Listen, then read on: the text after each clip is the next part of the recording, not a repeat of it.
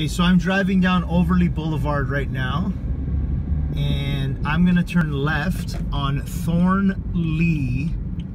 Thorncliffe Park Drive, where the Swiss Chalet is. Swiss Chalet's right there, turning left. I'm doing this video because I just took an hour and a half to find the park. There's a hidden entrance, and I just want everybody to have an easy time getting here on the 23rd. So I'm turning left right now on Thorncliffe Park. Okay. Sorry, Thornlea. This place is really hard to find. Next year we book in Vaughan, 6 months in advance. Okay, so now I'm turning left on Thorncliffe Park Drive. Okay, I just turned left. So I'm driving down Thorncliffe Park. And the entrance is hidden, so gotta be careful. It's coming up on the left side. It's coming up on the left side. Slow down right here.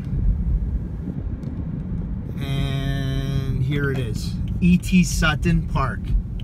So there's the sign right there, ET Seton Park. ET Seton, sorry, ET Seton Park. Sign's right there, okay? You drive in, and there's buildings beside it. It looks a little bit rough, but when you get inside, it's beautiful. I thought so anyways. So you come down the hill, there's gonna be some speed bumps.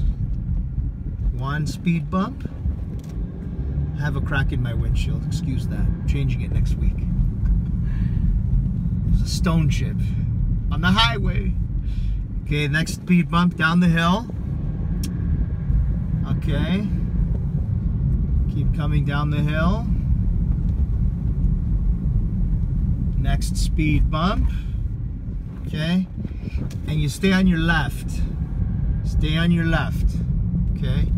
Come around, keep driving. Stay on your left. Keep driving down. Okay. Keep coming in. Stay on your left. We are in picnic area 3. So stay on the left. Keep driving in. Keep driving in. And the road's gonna curve. And we're coming up to picnic area 3. And here we are, approaching picnic area 3. Go on the right. And we're gonna reserve this spot right over here with these picnic areas here, and there's a whole nice little area for us. So this is it. Okay guys, I hope this helps because it took me an hour and a half. So anyways, see you guys all on the 23rd. Let me know if anyone has any questions or any concerns or anything that we would need to discuss. See you soon.